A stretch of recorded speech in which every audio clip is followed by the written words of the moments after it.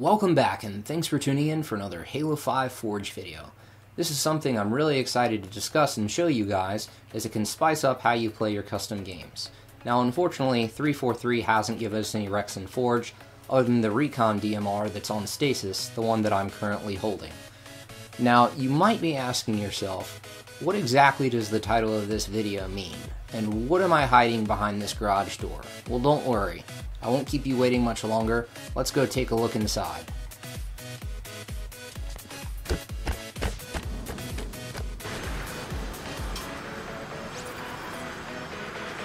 Oh, there you are. Glad you're okay. I was getting a little bit worried. This garage can get a little bit dangerous. I'm just gonna grab a quick drink, but stay safe and take a quick look around if you'd like.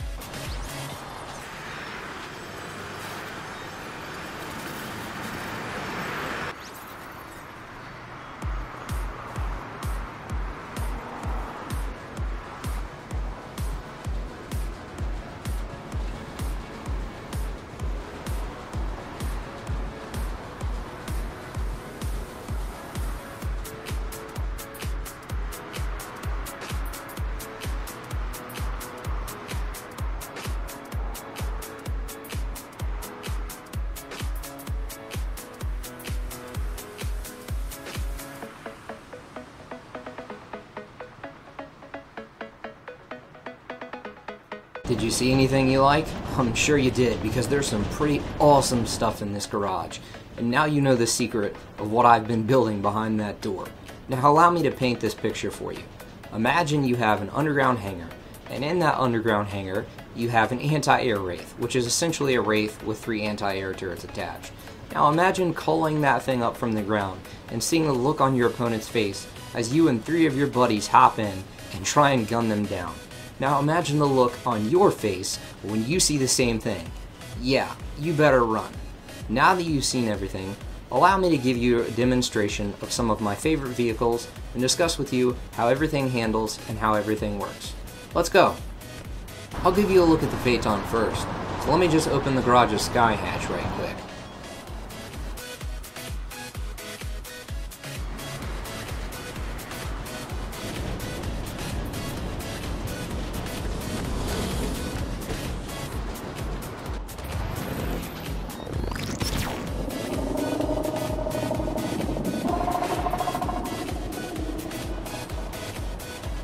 So this is the anti-air Phaeton right here. As you probably figured out when you saw the double A's on the wall, every other vehicle is an anti-air version, whereas the others are all anti-infantry. Now the great thing about this is it handles decently well, and as long as you're moving, it doesn't wobble too much. When you boost around, if someone's in the turret, they stay in it and they don't die, whereas in the Banshee, if you do any Banshee tricks, it can get a little bit dicey, and 9 out of 10 times the passenger will die. Now you want to be careful where you place the turret on the Phaeton, because it won't allow you to go up or down. It'll just automatically pick a direction if you do it correctly. You can see here it works quite nicely. Now, depending on where you place the turret will change the view. You can look around when you're flying to get a different view. But that's that, and it flies pretty great and it's pretty fun. So on to the next vehicle. So I'm going to go with the Gun Goose right here, because this is pretty fun too. Not only do you have guns on the front of it, but you also have unlimited grenades if you're riding passenger. And you got anti-infantry, or excuse me, anti-air on the back of this one, but there is another one that has anti-infantry. There's not too much to say about this. It handles nicely, and it's fast, and it's effective. Now let's move on to a Banshee.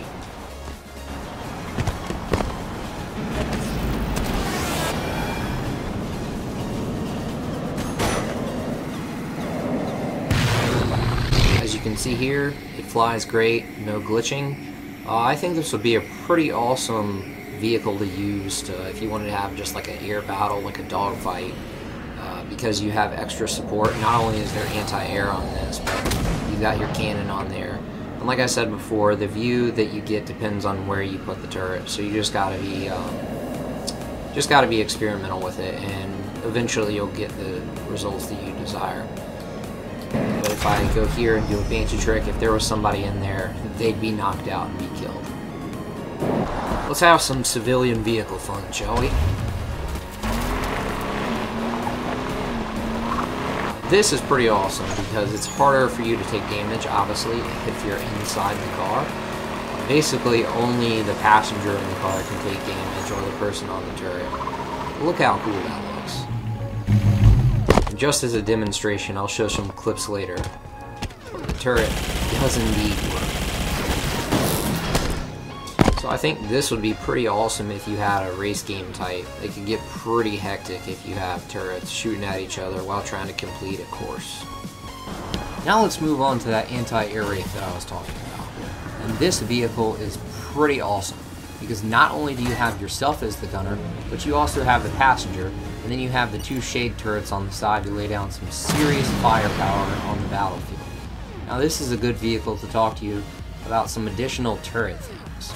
That being that, since these turrets are on normal physics, if you have them placed in a way that they can touch part of your vehicle when you're turning, it'll wig out like so. Well, normally when these turrets are on phase, they can turn through anything, but as this is a glitch, it's not meant to happen. But as long as it's not touching the vehicle, it's not a problem, and it works pretty well. And if you know that, everything's going to go smoothly. Alright, now it's definitely time for the super tank, as I like to call it. This Scorpion, as you can see, has 4 anti-air turrets in it. Another thing I wanted to note about the turret placement is that if you place them too low on the vehicle, it can really cause the vehicle to wig out. Like, it'll blow up, it'll start auto-driving and not in a good way, or when you get in it, it'll just flip all around and be undrivable. So you just really gotta experiment with where you place the turrets on whatever vehicle you're using. There's no set place to put it, so you'll eventually get where you like it and get where it works, and you'll get a pretty awesome result from this. For the final vehicle, we're going to go with, well, whatever you want to call this thing.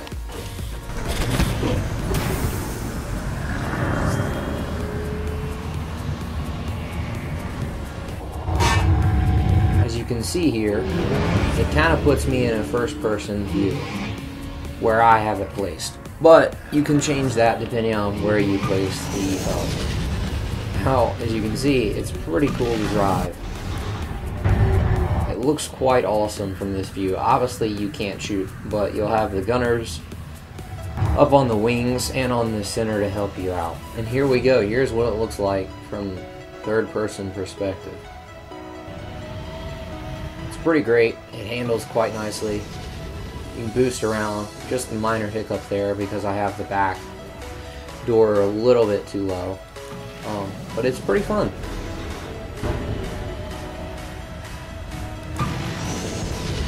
If you'd like to see some bonus vehicle footage, be sure to stay tuned to the very end of the video where you'll see people on the shade turrets and get to see that action.